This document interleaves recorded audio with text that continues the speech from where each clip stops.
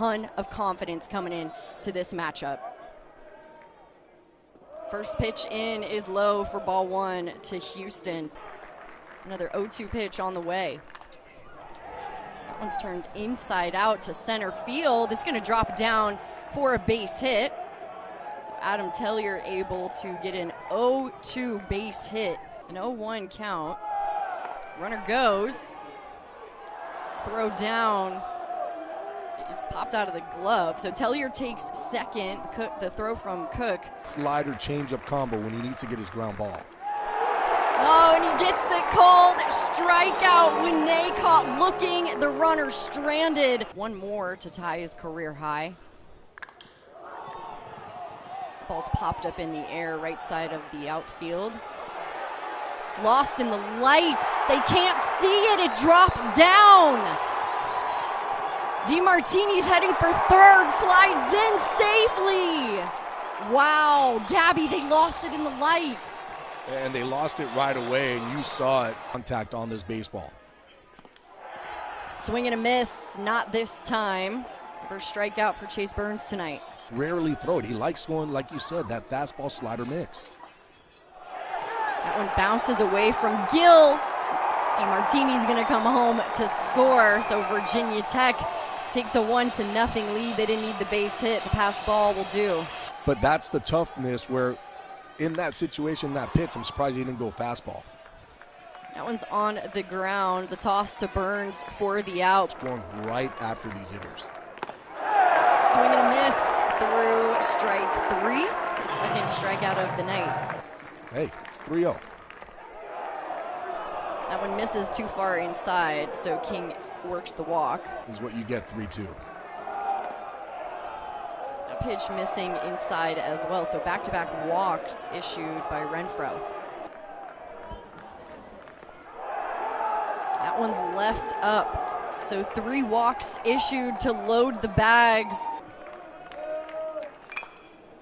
Nelson taps it on the ground to second base. They go over. They get the out at second. The run comes home, and the runner at first is safe. So the freshman gets the RBI to tie it up.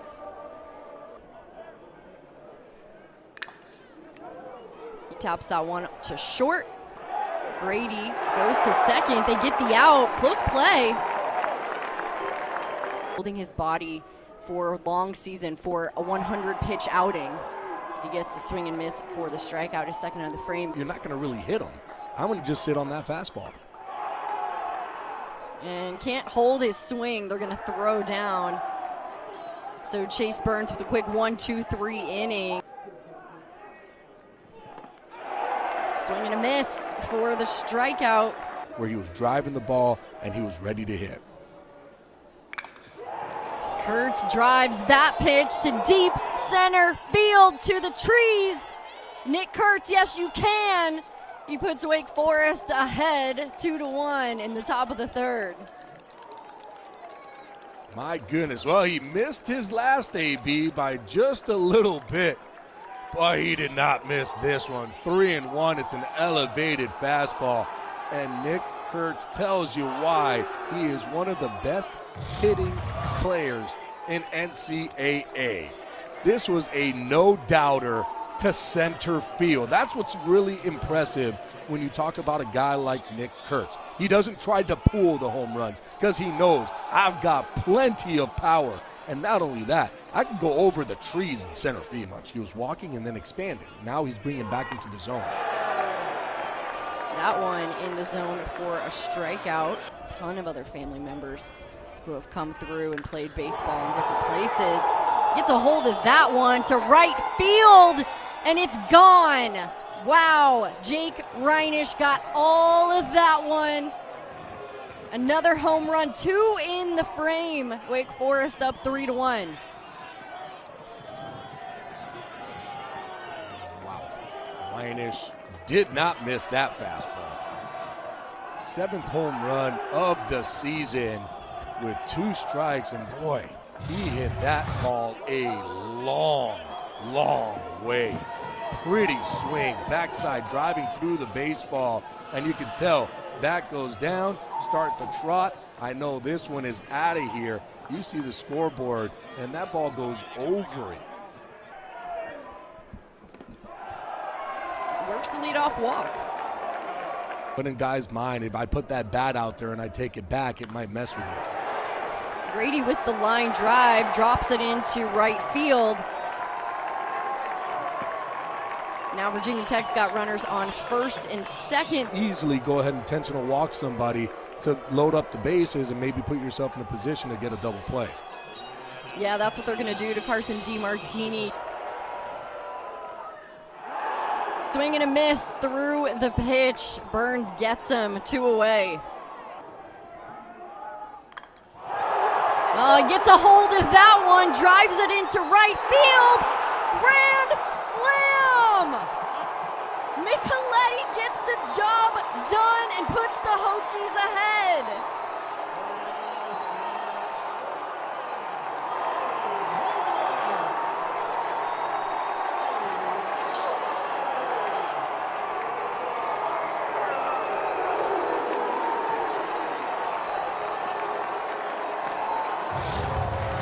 Boy, Micheletti comes up huge. 3-0, gets a fastball, same pitch on 3-1, but he's ready for it. And boy, does he do it big as he drives it over that fence. Grand slam. Oh, big pitch from Burns to get out of it. Now it's hot, now I need to get him back into this dugout. Not exactly what you want to do. He hits Cameron Gill. Now Gill got hit by a pitch. And there's another free pass on a 3-2 count. That is so similar to what we saw in the second inning. That one's driven into center field. It's going to get down. They're sending the runner. He's going to stand up and score. The slide over at third base, also safe. So Cameron Gill scores. Cam Nelson will land on third. Wake Forest gets one back. Pops that pitch up into right field. Micheletti makes the catch. Nelson tags from third. No play at the plate. We got a tie ball game. Owen's in the dirt. Houston takes off. Safe.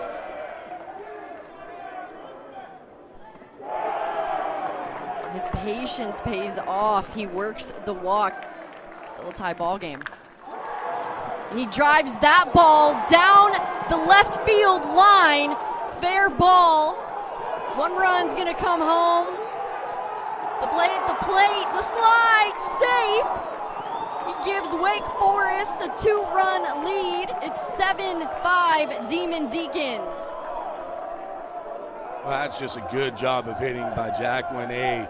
It's a heater, it's down, he stays on it and drives it down that left field line. Impressive to keep it fair, because that ball was in, he turned on it, but kept his hands close to his body to keep that ball fair. How about Nick Kurtz, though, scoring all the way from first, and then you gotta love the slide at the end. They're sending him, there he comes, there he goes. Ripped down the line as well. They're gonna wave home Winay. Reinish heads for second. Wake Forest leads 8-5. But they didn't. They have that confidence in themselves to be able to come back. Little confidence there for Jacob Exum, who gets the strikeout. Oh, it is disgusting in the best way possible. The tank. Swing and a miss for back-to-back strikeouts for Chase Burns. Hit by a pitch in the fourth. Ended up scoring that one. Comes right back to Exum. Gets him on the backside, and they're unable to make a play. See the fingers wiggling. He takes off. What a jump he got. The slide, he's past the bag. They tag him out. Wow, he slides past the bag. What a pitch. Gets the strikeout. Another one added to his tally. You look at his last game against UNC that he lost. That's what he was doing a whole bunch of. He wasn't throwing that first strike, and now he is. There it is, his 10th strikeout of the night. It burns, baby, it burns. Unbelievable job. We're going to the 6th inning. Maybe they don't want to see that as much, people taking offense. But listen, when you're throwing 96, you can strut off the mound when you've got 11 strikeouts in the game. He's not doing it towards anybody. He wanted the call, didn't get it. Straight to that secondary pitch. Swing and a miss for the strikeout, the strut, his 12th strikeout in this ball game in this conference. And when it comes to called strikes plus whiff percentage, he hits a batter. That doesn't feel good, does it, from Chase Burns? It's at 42.5%. Back-to-back pitches, gets the strikeout. This point in the season. Swing and a miss. 14, tying his season high. Swing and a miss. Strutted off Chase Burns, a career high 15 strikeouts. Freshman working really impressive at bats. Another full count. He watches the strike though. Stretch gets the K because the pitching has gotten so much better too. And that one nibbles and catches back-to-back strikeouts for Stretch. Where everybody thinks they are strikes, and he's done a great job framing. Adam Tellier on the ground to third. DeMartini with the throw over. The tag by Ebel for a quick 1-2-3 inning for Virginia Tech. Swing and a miss. Falco's first strikeout. Very, very good UNC ball club. Well, we're going to put you on this list. Prove us wrong. Carnazero works the walk. I'll take anything, though. That one misses, so back-to-back walks. Out of the ball game, and you're just continuing to battle. Watson drives that ball. It dies in the air to right. Carnazero tags, advances to third. There's two away. Rising player, John Sheff said. Ball's in the air to center field. Cam Nelson this time making the grab. One out walk to Winne. All right, so that one's gonna miss. Reinish is gonna take first, so Wake Forest has runners on first and second for Seaver King. Oh, he gets him again, goes back to back to back for the strikeout. Two away for the Hokies. Wake Forest would love an insurance run. Pitch is inside, so 3 walks issued. Just give me a hit, no homers. Swing and a miss, no hits or homers there. Wow, bases loaded, and Crowell gets out of the jam. They've utilized a lot for Wake Forest's pen. He goes up and gets the strikeout, though, one away. It's cold in Blacksburg tonight. That pitch is filthy.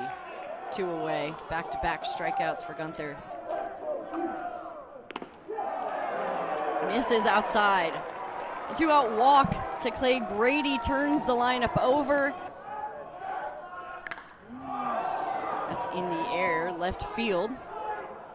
Williams there makes the catch, and that's gonna do it. Wake Forest comes back to win this ball game 8-5. A pretty loud win. Chase Burns, a career high 15 strikeouts.